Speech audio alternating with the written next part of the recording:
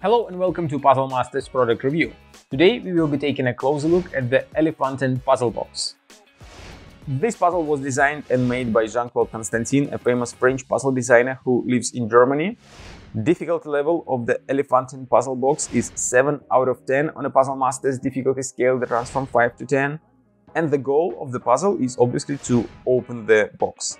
The Elefanten Puzzle Box is very beautiful. It has nice decorations on all sides. On top there is a picture of an elephant, but it is mixed now, and you have to slide all the parts in order to create a picture of an elephant. That is the first part of the puzzle, and then you have to align these 4 sliders in a correct way, and only then you will be able to open the drawer in this puzzle box, which has a small compartment where you can put something like jewelry, keys, maybe even money.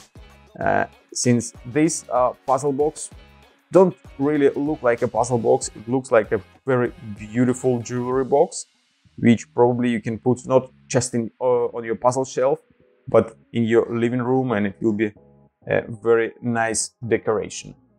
If you like the Elefanten Puzzle Box and you wanna buy it, go to puzzlemaster.ca. Thank you for watching. See you next time.